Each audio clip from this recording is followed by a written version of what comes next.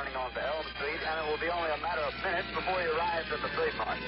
I was on Simmons Freeway earlier, and even the freeway was jam-packed with spectators waiting their chance to see the president as he made his way towards the Trade Mart. It appears as though something has happened in the motorcade route. There's numerous people running up the hill alongside Elm Street, there by the Simmons Freeway. Stand by just a moment, please. Parkland Hospital, there has been a shooting. Parkland Hospital has been advised to stand by for a severe gunshot wound. I repeat, a shooting in the motorcade in the downtown area. The president's car is now going past me. The limousine is now traveling at a very high rate of speed. Secret Service men standing up in the limousine. They are armed with submachine guns. It appears as though someone in the limousine might have been hit. Put me on, Phil. Put me on. Phil, am I on? We're here at the Trade Mart. The motorcade is coming by here.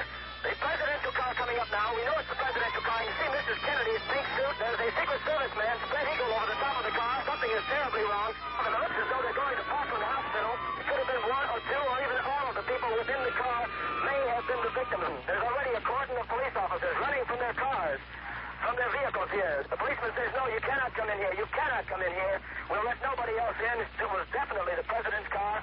We could see the First Lady's pink suit.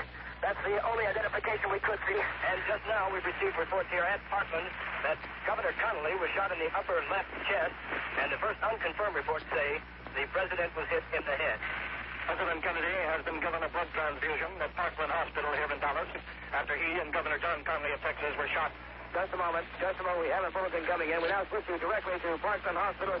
The President of the United States is dead. President Kennedy has been assassinated. It's official now. The President is dead.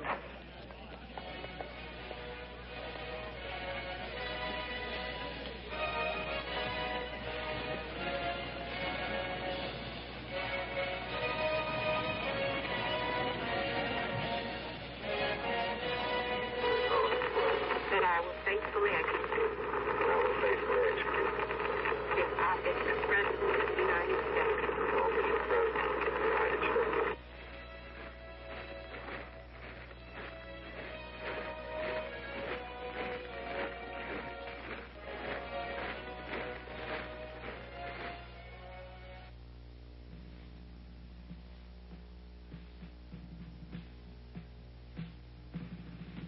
The young widow leads the shocked nation through its grief with great strength and dignity.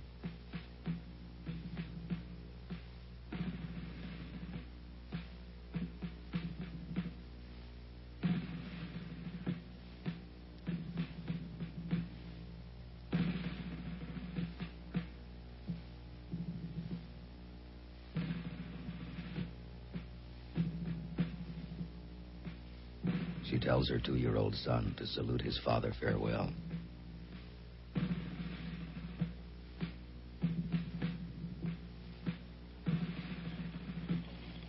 Presidents and kings do the same.